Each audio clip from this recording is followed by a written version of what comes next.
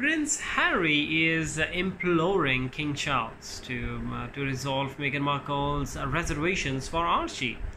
Prince Harry is said to be asking and begging King Charles to remove Meghan Markle's objections to the UK in order to save his troubled marriage. In Touch Weekly published a story that included this type of news. According to the site, Harry will be seeking an audience with the King during his current trip to the UK. He is worried about his health and misses him, but Harry's ultimate goal is to get his security detail back, because this will then give Meghan no objections to bringing Archie and Lilibet to London someday.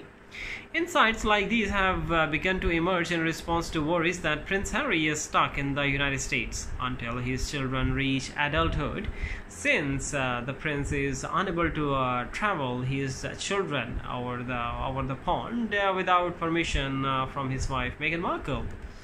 For anyone unfamiliar with the Sussexes' troubles in the United Kingdom, it is worth noting that they all revolve around police protection, which Prince Harry has fought hard for in the British High Court.